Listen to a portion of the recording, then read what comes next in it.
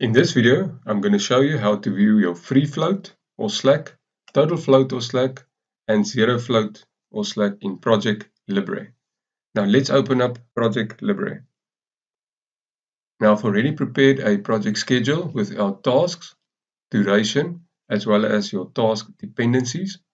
Now let's first of all add our free slack or float column.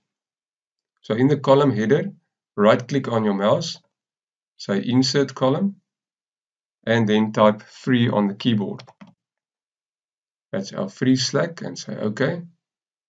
Now let's add our total slack column. Right click again on the column header, say insert column, and type total on the keyboard.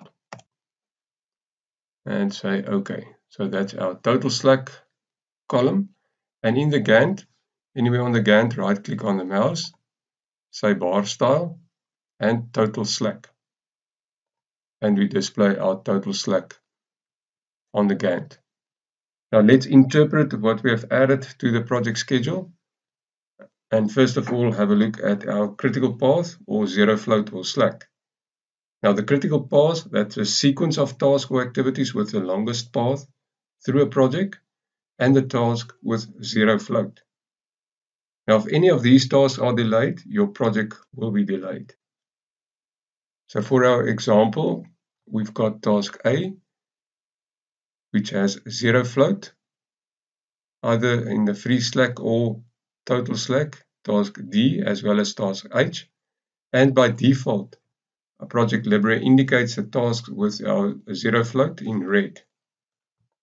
So that's against task A in red, task D, and task H. Now secondly, let's have a look at our free float or slack. Now that's the amount of time a task can be delayed without delaying a successor task. For this example, we've got task B has got a free float of 4 days. So task B can be delayed by 4 days before it will have an impact on task C. So that's the Monday, Friday, Thursday, Wednesday. Now task F has got a free float of 2 days, and task G has got a free float of 1 day. Now thirdly, let's have a look at our total float or slack. That is the amount of time a task can be delayed without delaying the project. So we've got task B. Now task B is connected to task F, which is connected to task G, which is connected to task H. Now task B can be delayed 4 days, plus 2 days, plus 1 day. So it can be delayed by 7 days. The total slack is 7 days.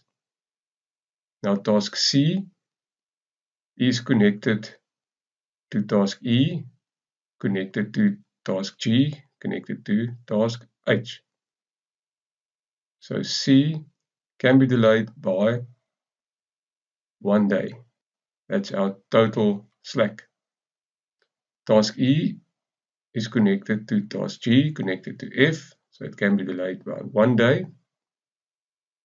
Task F is connected to G, connected to F. The total slack is 2 plus 1 is 3 days.